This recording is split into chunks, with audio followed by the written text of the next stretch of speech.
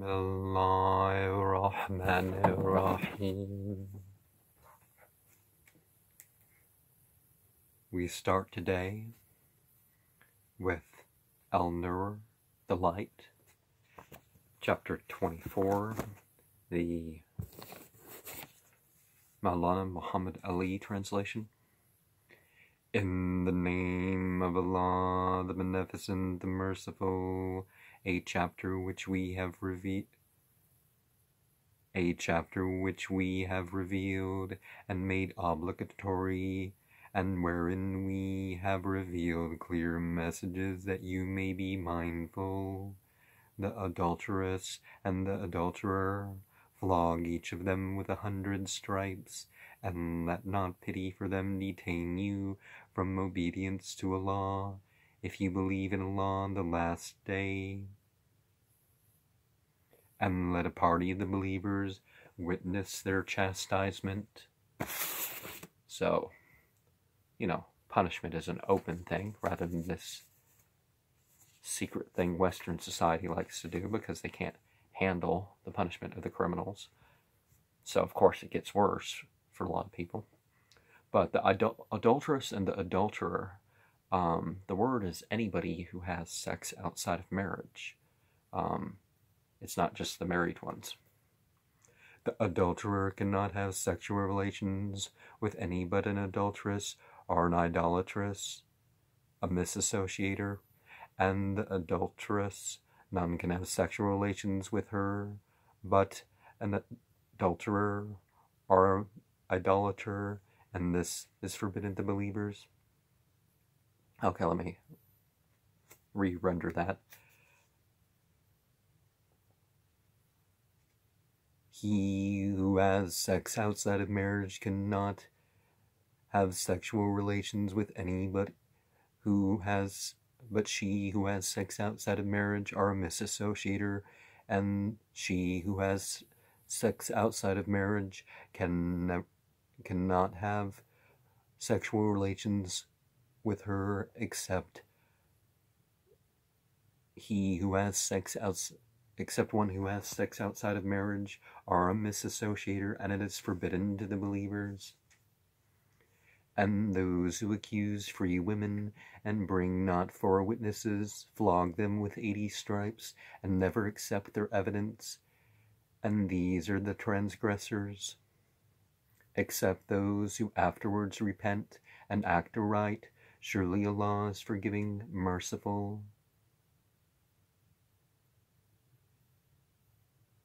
And those who accuse their wives and have no witnesses except themselves, let one of them testify 4 times, bearing Allah to witness that he is of those who speak the truth, and the 5th time, that the curse of Allah be on him, if he is of those who lie, and it shall avert the chastisement from her if she testify 4 times, bearing Allah to witness that he is of those who lie, and the 5th, let the wrath of Allah be on her, if he is of those who speak the truth. And were it not for Allah's grace upon you and his mercy, and that Allah is oft-returning, wise.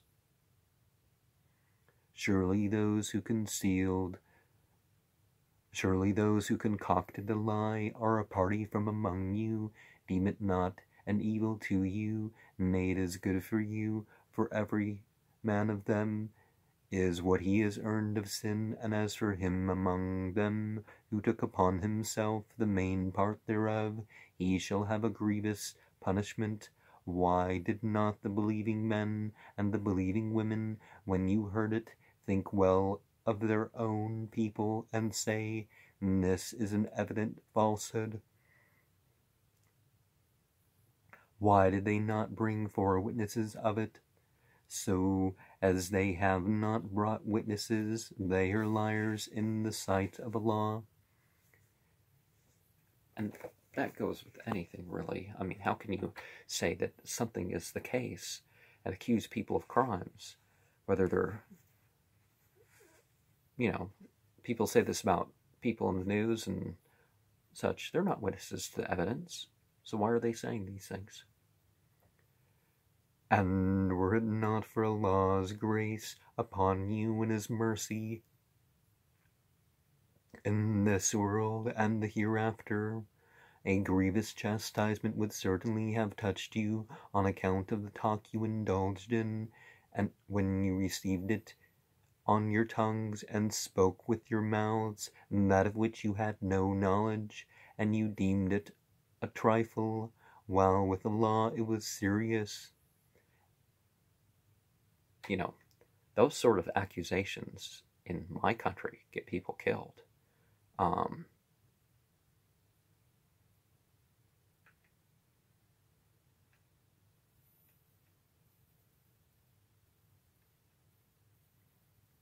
And why did you not, when you heard it say, it beseems us not to talk of it, glory be to thee, and this is a great calumny.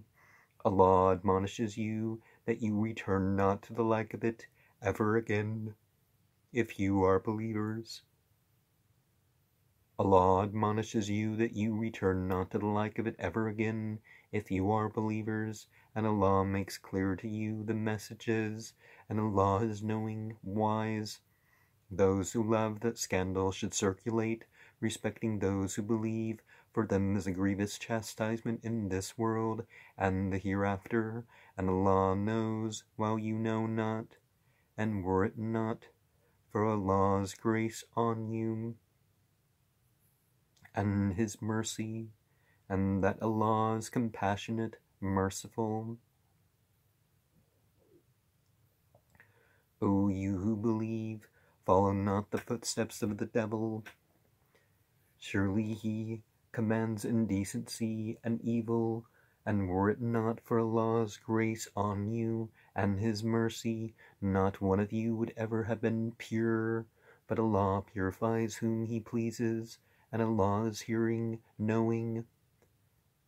And let not possessors of grace and abundance among you swear against giving to the near of kin, and the poor, and those who have fled in Allah's way, and pardon and overlook. Do you not love that Allah should forgive you, and Allah is forgiving, merciful? Surely those who accuse chaste believing women unaware are cursed in this world and the hereafter, and for them is a grievous chastisement on the day when their tongues and their hands and their feet bear witness against them as to what they did. On that day Allah will pay back to them in full their just reward, and they will know that Allah, He is the evident truth.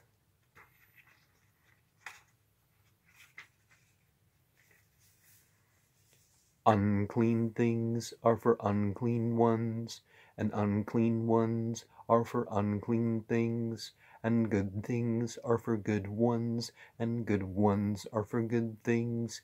These are free from what they say, for them is forgiveness and an honorable sustenance. O you who believe, enter not houses other than your own houses until you have asked permission and saluted their inmates. And this is better for you that you may be mindful. But if you find no one therein, enter them not until permission is given to you, and if it is said to you, go back, then go back, and this is purer for you. And Allah is knower of what you do. It is no sin for you to enter uninhabited houses, wherein you have your necessaries, and Allah knows what you do openly and what you hide. Say to the believing men that they lower their gazes and restrain their sexual passions, and that is pure for them. Surely Allah is aware of what they do. And say to the believing women that they lower their gaze and restrain their sexual passions, and do not display their adornment except what appears thereof, and let them wear their head coverings over their bosoms, and they should not display their adornment except to their husbands. are their fathers, are the fathers of their husbands, are their sons, are the sons of their husbands, are their brothers, are their brothers' sons, are their sisters' sons, are their women, are those whom their right hands possess, are guileless male servants, are the children who know not a woman's nakedness, and let them not strike their feet, so that the adornment that they hide may be known, and turn to Allah all, O believers, so that you may be steadfast, so that you may be successful. So remember that the hijab is not a particular garment, it's a standard of modesty. That sort of equates to the male standard of modesty in a sense of where sexual arousal can possibly occur.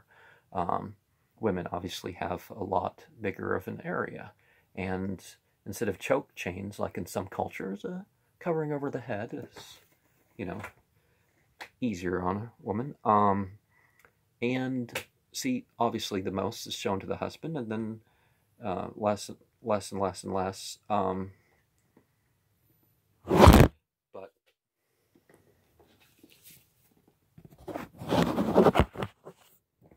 obviously the guest of the house.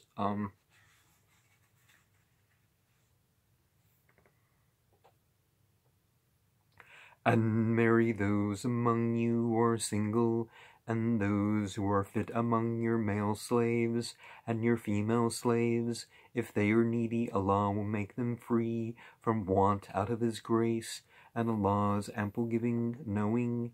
And let those who cannot find a match keep chaste, until Allah makes them free from want out of His grace. And those of your slaves who ask for a writing, give them the writing, if you know any good in them, and give them of the wealth of Allah, which He has given you, and compel not your slave girls to prostitution when they desire to keep chaste, in order to seek the frail goods of this world's life, and whoever compels them, then surely after their compulsion, Allah is forgiving, merciful. And certainly we have sent to you clear messages, and a description of those who passed away before you, and an admonition to those who guard against evil. So, whether it's lawful or unlawful sexual relationships, the slaves are not to be forced, and Islam does not allow for slavery as a motivation for war. And it doesn't have the generational slavery. But the word chaste, if chaste means sexually pure, which definitely in some definitions it means that, but there's this Christian concept that that a divorcee is somehow unchaste because they've had the relationships. But sexual purity is not lost in marriage. Allah is the light of the heavens and the earth. A likeness of His light is as a pillar on which is a lamp. The lamp is in a glass. The glass is as it were a brightly shining star, lit from a blessed olive tree, neither eastern nor western, the olive whereof gives life, the oil whereof gives light, though fire touch it not, light upon light. Allah guides to His light whom He pleases, and Allah sets forth parables for humanity, and Allah is knower of all things. See, remember the gender neutral. The masculine is usually as a gender neutral. He and him and such things for God do not refer to God being male. And typically your addresses that use those terms refer to everybody. And obviously when you're pairing, oh, this is the female, so this has to be seen as the male. You know, because some things it's important to emphasize that humanity does them together. In houses which Allah is permitted be exalted, and his name to be remembered therein do glorify him in the mornings and the evenings, men whom neither merchandise nor selling diverts from the remembrance of Allah and keeping up of prayer and the paying of the poor rate, and they fear a day in which the hearts and the eyes will turn about. See, business of any sort, as long as it's righteous business, that doesn't have to distract or deter a person from their work for God at all. It's part of their work for God.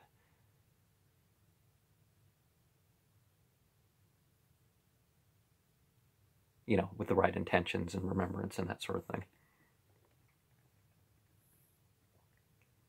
That Allah may give them the best reward for what they did, and give them more out of his grace, and Allah provides without measure for whom he pleases, and those who disbelieve, their deeds are as a mirage in the desert,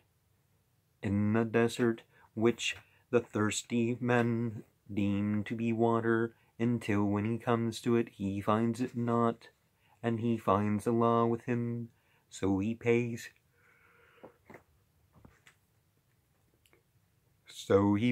him his due, and Allah is swift at reckoning. Are like darkness in the deep sea, and there covers him a wave, about which is a wave, above which is a cloud.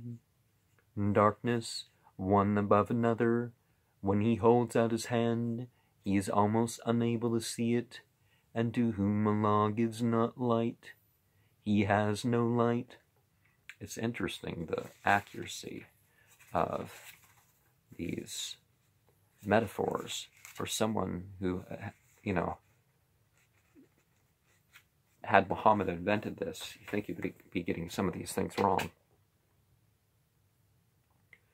Seest thou not that Allah is he whom do glorify all those who are in the heavens and the earth, and the birds with wings outspread, each one knows its prayer and its glorification, and Allah is knower of what they do, and Allah's is the kingdom of the heavens and the earth, and to Allah is the eventual coming. Seest thou not that Allah drives along the clouds, then gathers them together, then piles them up, so that thou seest the rain coming forth from their midst, and he sends down from the heavens mountains wherein is hail, afflicting therewith whom he pleases, and turning it away from whom he pleases. The flash of his lightning almost takes away the sight. Allah causes the night and the day to succeed one another. Surely there is a lesson in this for those who have sight, and Allah has created every animal of water. And Allah has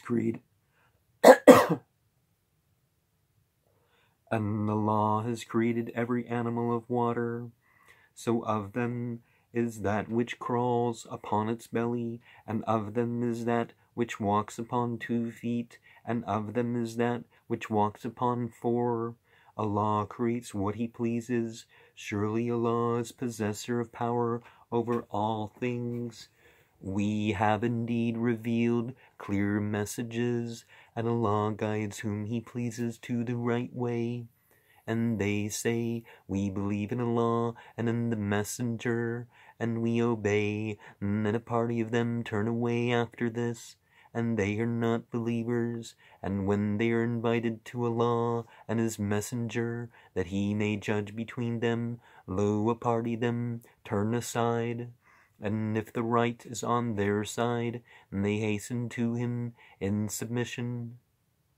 Is there in their hearts a disease, or are they in doubt, or fear they that Allah and his Messenger will deal with them unjustly? Nay, they themselves are the wrongdoers. There's that idea I hate to use the term of Bible thumper, but you think of that as like, oh, when they can use it against people. Inspiration and revelation are what they deem to be such. They're going to bring it out. But when it's not in their favor, they're kind of, is there in their hearts a disease, or are they in doubt or fear that lest Allah and His Messenger will deal with them unjustly? Nay, they themselves are the wrongdoers. The response of the believers when they are invited to Allah and His Messenger, that He may judge between them, is only that they say, we hear and we obey, and these it is that are successful. And he who obeys Allah and His Messenger, and fears Allah and keeps duty to Him, and these it is that are the achievers, and they swear by Allah with their strongest oaths, that if thou command them, they would certainly go forth. Say, swear not, reasonable obedience, surely Allah is aware of what you do. Say, obey Allah and obey the Messenger, but if you turn away, He is responsible for the duty imposed on Him, and you are responsible for the duty imposed on you, and if you obey Him, you go aright, and the Messenger's duty is only to deliver plainly.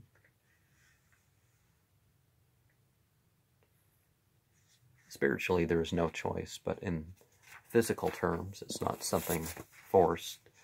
Religion is just conveyed. Allah has promised to those of you who believe and do good that He will surely make them rulers in the earth, as He made those before them rulers, and that He will surely establish for them their religion, which He has chosen for them, and that He will surely give them security in exchange after their fear. They will serve me, not associating aught with me, and whoever is ungrateful after this, they are the transgressors.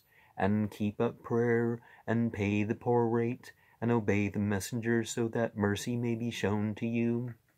And Zakat al-Fitr is as close to the Eid prayer, the night before, but before the Eid prayer starts, the giving of about a day's worth of food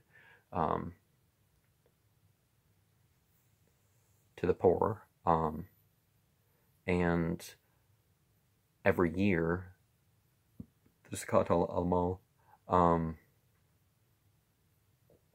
the charity of the deeds is a 40th of your savings. And there's other things, but that's the main one. Oh yeah, the Qurbani can be considered that, but that is something apparently most people, I don't think, have the means for. Think not that those who disbelieve will weaken in the earth, and their abode is the fire, and it is indeed an evil resort. O you who believe, let not those whom your right hands possess, and those of you who have not attained to puberty,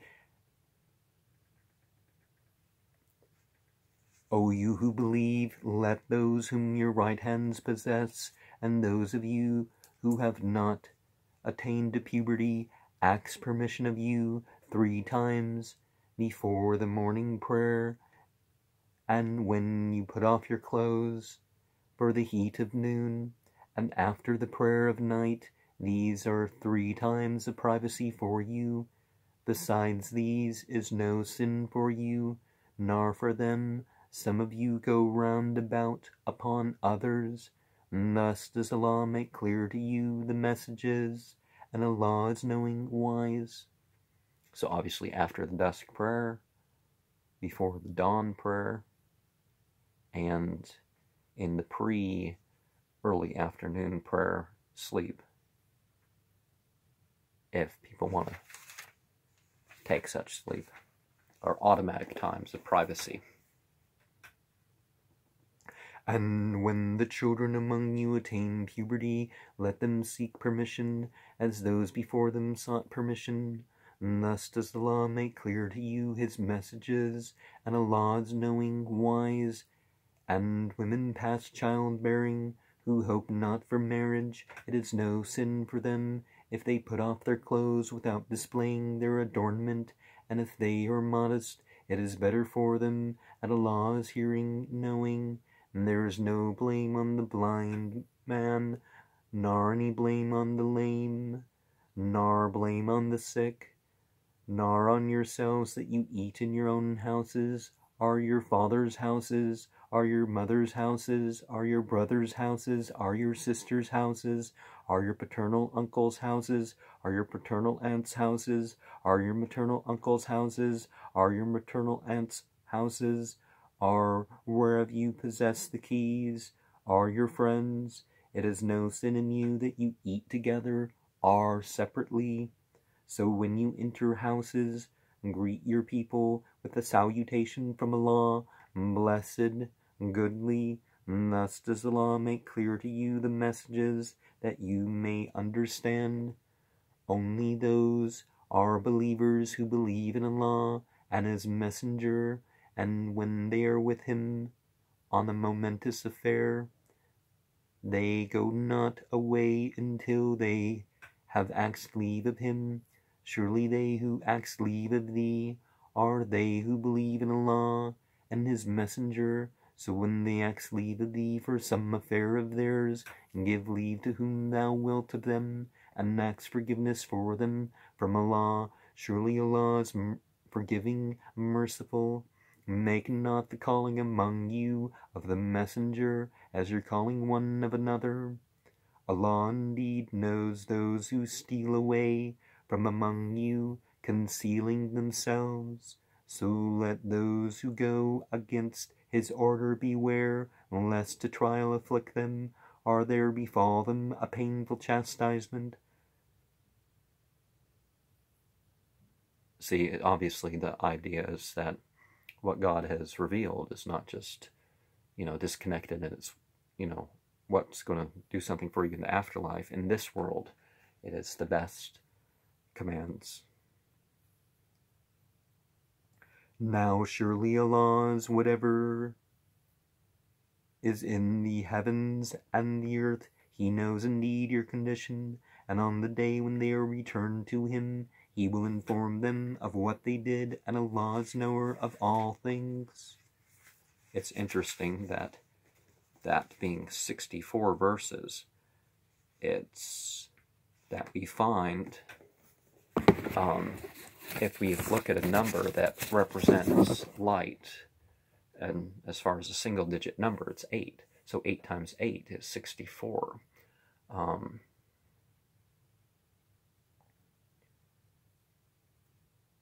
And so I guess I should close with, well, I guess I can close with from the 7th of Ramadan.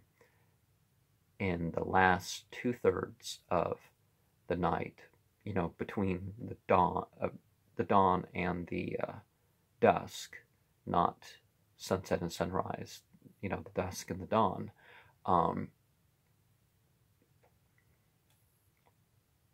There was a low sound,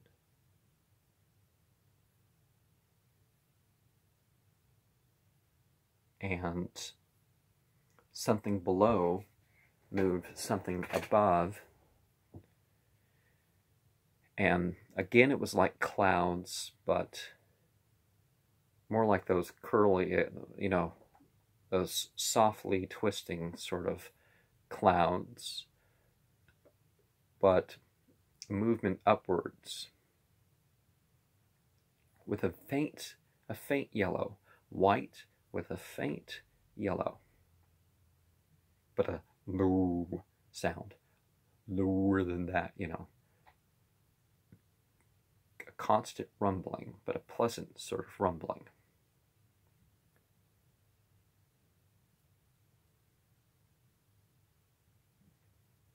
And this was one of those going to sleeps that was all pain just washed away, sinking, wiping pleasurably, and then through the colorful, bit of going to sleep, gone.